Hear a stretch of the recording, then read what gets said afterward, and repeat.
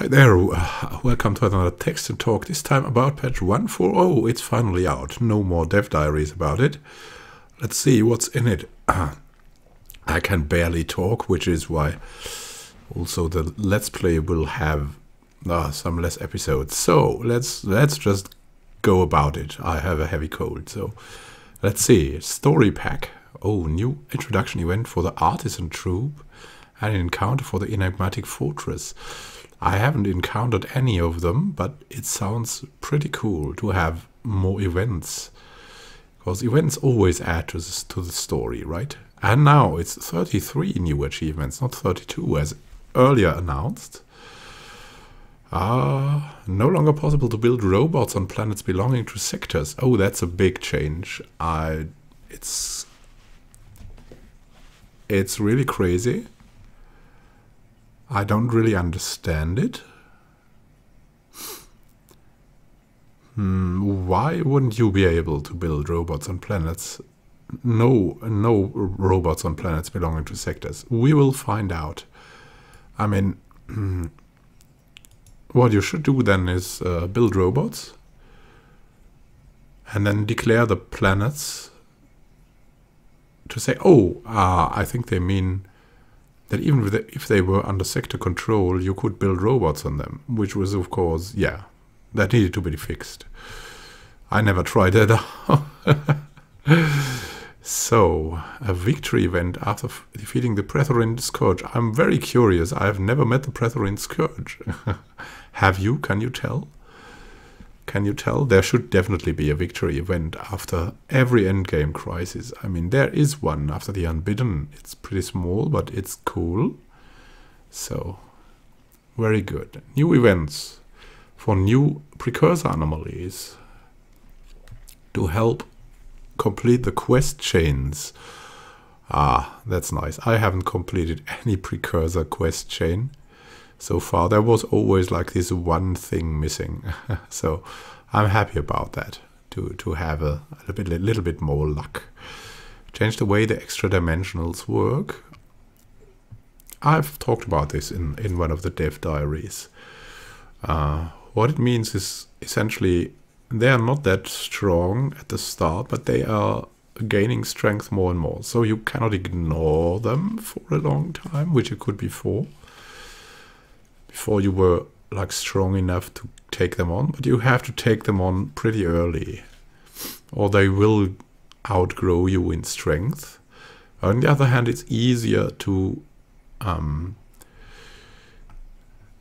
them early if you're lucky. So this is kind of a double-edged sword, and it makes the game, it makes it a little bit more logical, because yeah, it's not that fixed force that is boom there, but it's more like an avalanche. It's hardest to stop at the end and will destroy most at the end. So this might really destroy the universe if you're at the other end of the galaxy and have no, like, if everyone hates you and doesn't give you passing allowance, then you have a big problem, because the AI usually screws that up. So balanced. Evasion capped at 90%. Yeah, that makes sense. Somehow you should be able to hit something, right? Regular empires now start with 8 pops. I don't know what about ships, minerals and energy reduced. So fleets can be larger, nice. Afterburn is usually auxiliary slot. Yeah, I think that's good, because that was logical. They're not really part of the core. They're absolutely optional, so they should be in an auxiliary slot. Primitive farms can now be upgraded directly to hydroponics. Yeah, that's... Pirate ships have been reworked slightly and buffed. Oh, that early pirate spawn. Now you need probably 300 in strength, not only 200 against them. Primitives are now consistent in how many pops, farms and factories they get on each age of development, and get new pops, armies and buildings when advancing through the ages. Oh, that makes sense. I like that. Stone Age primitives now generate fewer tile blockers. Oh, that's good, because that was really like a lot compared to the primitives. Stone Age primitives seem to have more population, which makes no sense, right? Space torpedoes technology requires fusion missiles instead of nuclear missiles. Makes sense too. I mean, they are a little bit more advanced, so venerable trade cost reduced from 5 to 4. That makes sense too, because venerable was just too costly. It was a crap pick for what it gave you. It was just good for role-playing reasons. Now it's a little bit more considerable. Now let's see. From time to time I might take a sip from my herbal tea to extinguish the pain. Mineral silos are now restricted to 1 per planet. Oh, that makes sense. So no more checkerboard building mineral silos. That was kind of ridiculous, always, in my opinion, which is one reason I never did it. You could checkerboard your planets. Like you could make a robot planet and checkerboard it with mineral silos and mining stations, mining facilities, and then that would be the optimal mineral planet. Yeah, not so much anymore. Increased max minerals from mineral silos. Oh, that's good. I like that. So it makes sense to have a mineral silo on every mineral planet at least. Level 3 mineral silo now only provides +1 mineral per adjacent tile. Okay, so they are more silo now than buffer, which is why they were so good earlier. Increased protectorate tech discount to 95%, so they're getting the tech for free nearly. Protectorates can no longer conduct independent diplomacy. That's good. That was really bad before. Like if they would declare some wars, they couldn't win, and you couldn't like help them because it was an aggressive war, and then they would just disappear. And that was it. Like you got that protectorate, and it just suicided. Good luck. That's seems to be past.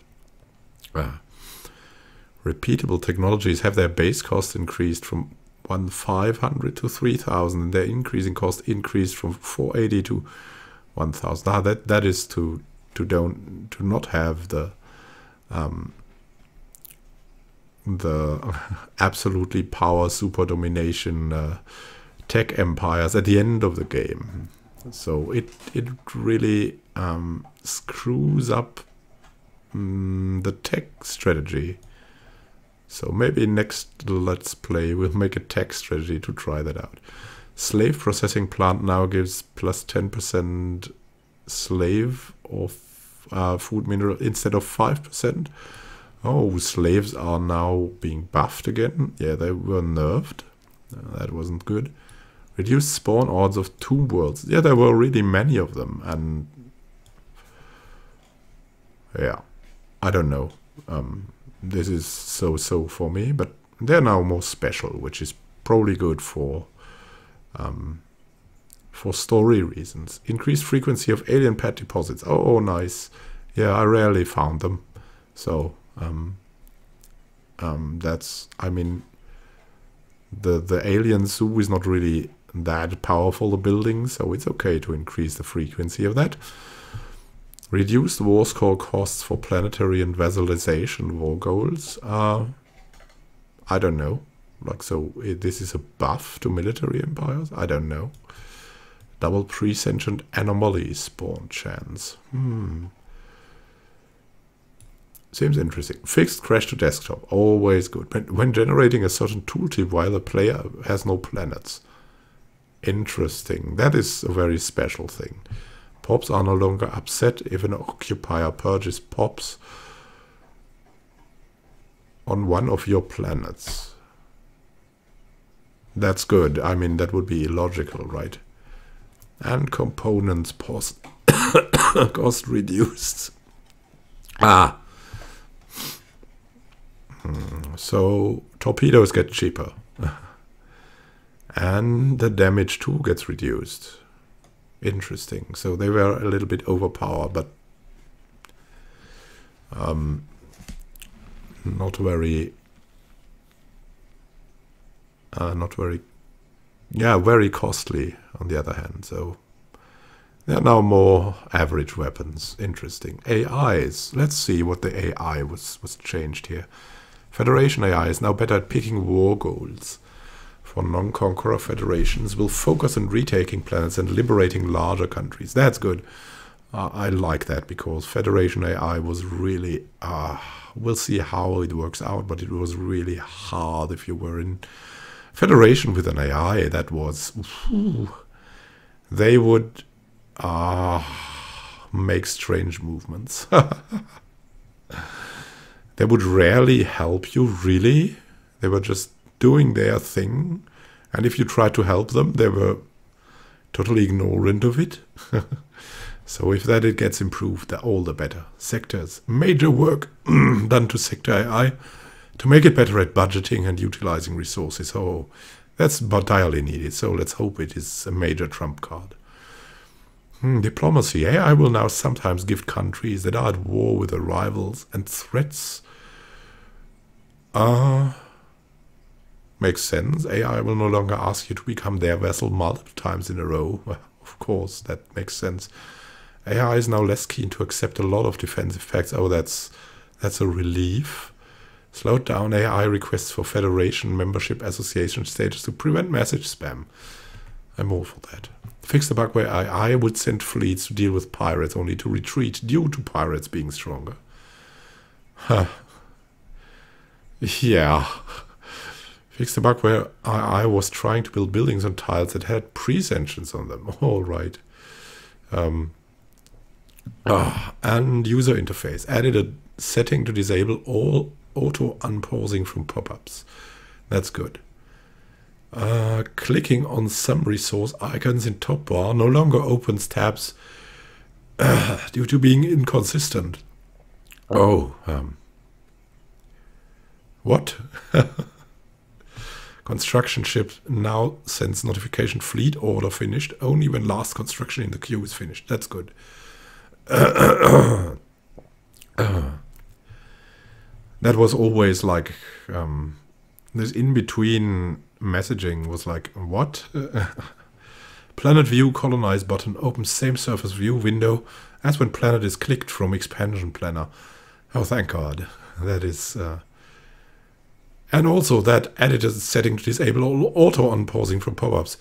That reminds me, like of the auto end round on Civ 5, right?